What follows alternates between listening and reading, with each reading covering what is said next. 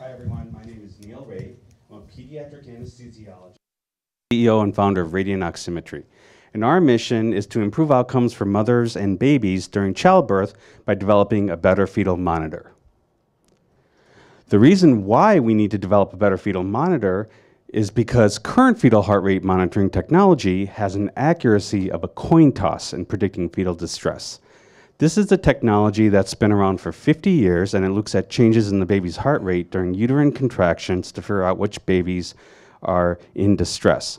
Unfortunately, it has a false positive rate of 89%, which leads to the unnecessary overuse of C-section deliveries. And it also has a high false negative rate, which leads to half the babies that are actually in distress not being identified. So what we've done at Raydiant Oximetry is develop a new type of fetal monitor. We're not looking at the baby's heart rate and changes in the heart rate, but rather the oxygen saturation. Because we all know in healthcare that oxygen saturation is a much better predictor of distress than changes in heart rate. And the way our technology works is the same way pulse oximetry works. We shine light at blood to tell you what color it is. Blood that's oxygenated is red, and blood that's deoxygenated is purple. And so we do a color analysis of the baby's blood, but what's unique about our technology is we do it from the maternal abdomen.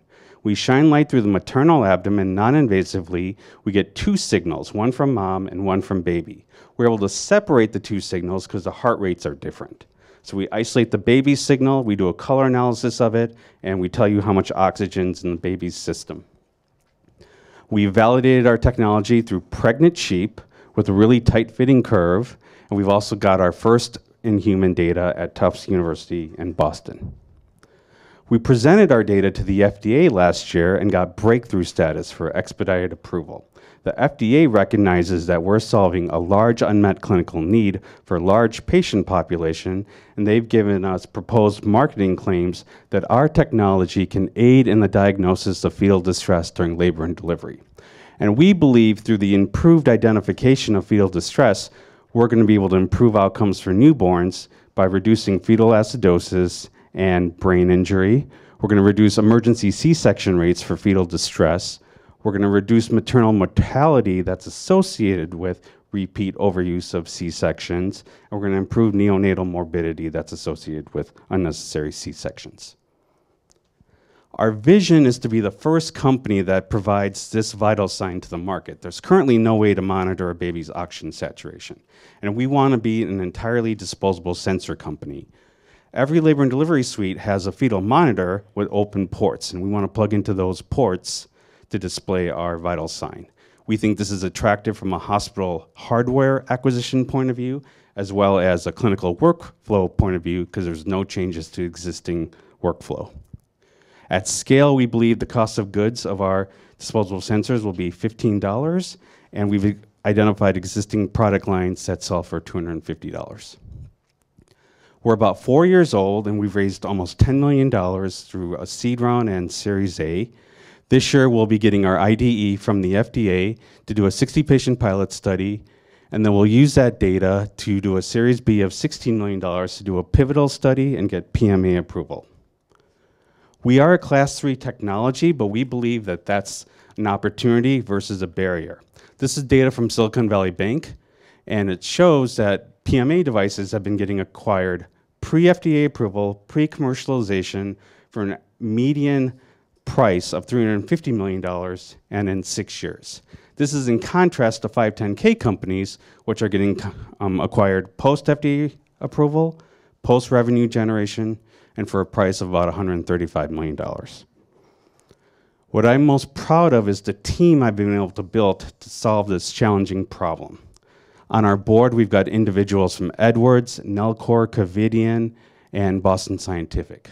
My management team has deep expertise in operation, clinical, regulatory, and technical backgrounds. And we've got some of the best minds in biophotonics and some of the most influential OBGYNs serving on our advisory board. Thank you. Great. Thank you.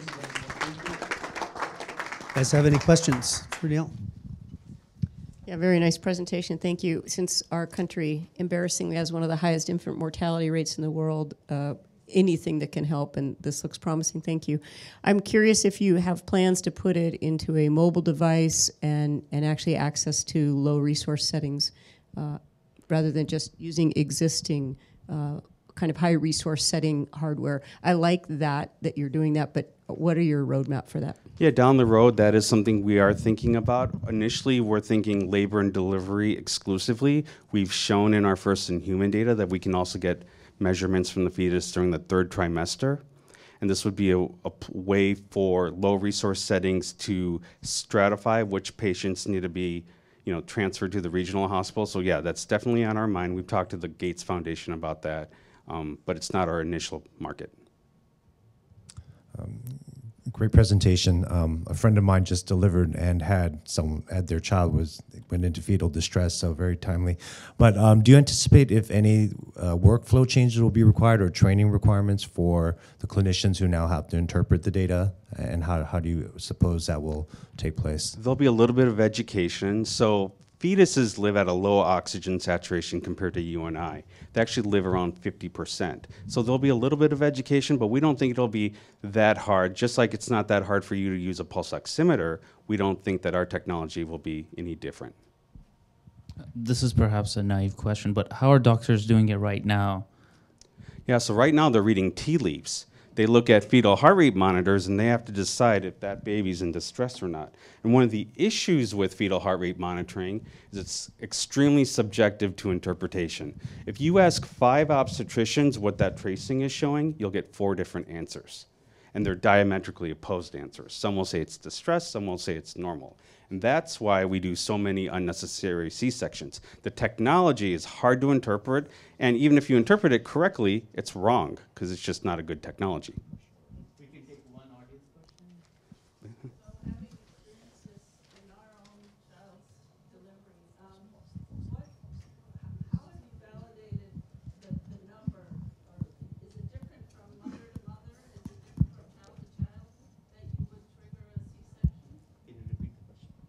Yeah, so the number is to do is there a certain number that you would want to do a C-section at?